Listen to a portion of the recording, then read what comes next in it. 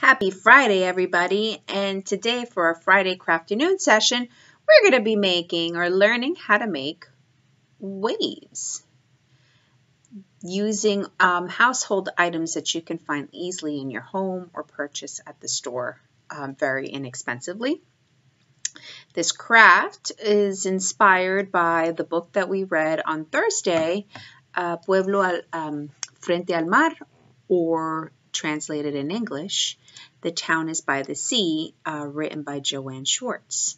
So stay tuned and let's get started making these really cool sensory bottles, or you can also call it waves. Okay, stay tuned.